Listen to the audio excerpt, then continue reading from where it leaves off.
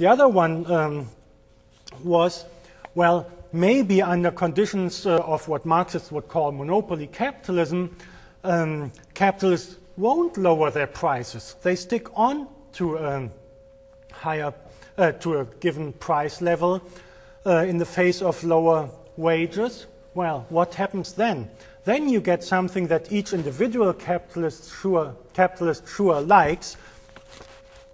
Same price for the stuff that you sell, lower wages also means lower real wages. And that means for the individual capitalist that the individual profits might go up because labor cost is going down. That's the crucial thing, lowering labor costs. You hear it all the time.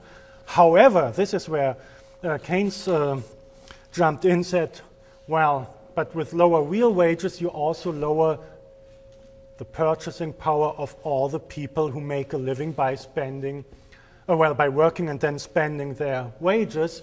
So what you win in terms, you capitalists, you win in terms of lowering labor costs, you might actually lose in terms of selling to customers, and then you have a crisis of underconsumption.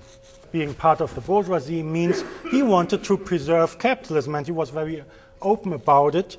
So what he suggested is, don't touch wages in the face of a crisis in the first place. This is why unions like Keynes so much. So take wages out of the solving the capitalist crisis equation and do something else. And this something else was the famous policy of spending government money. And if you don't have it, you take a credit from people who have it. Even in a capitalist crisis, there are people who have money. There are even people who make more money during a crisis. Maybe they give you a credit. And the other thing that you can do is, I talked about people having difficulty paying back their credits. Well, maybe you can ease that by making credit cheaper. These two policy tools are very famous for Keynesianism, and they certainly contributed significantly to the long boom after the Second World War.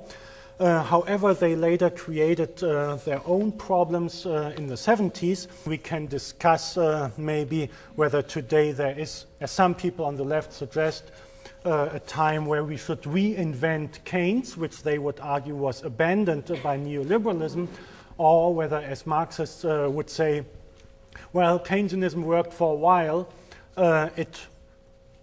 maybe it never was fully abandoned in the first place, and in the second place, if we kind of fully embark on Keynesian policies, they might not work in quite the same way they did in the past. And for that reason, we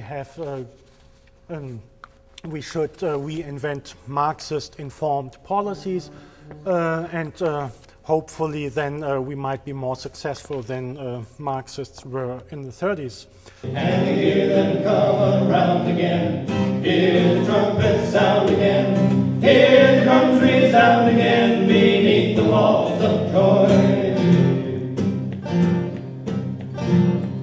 And you'll hear them talk of natural law and population trends. They set the wise to rationalize, and they talk of means and ends. They say that man was made to hunt, it's all part of economic liberalism on one hand, and Marxist communism on the other hand. Ingo Schmidt presented social democracy, or Keynesianism, in the middle way. In other words, private-public partnerships. Now, you can add your choice of political system on nowpolling.ca, so it can be counted.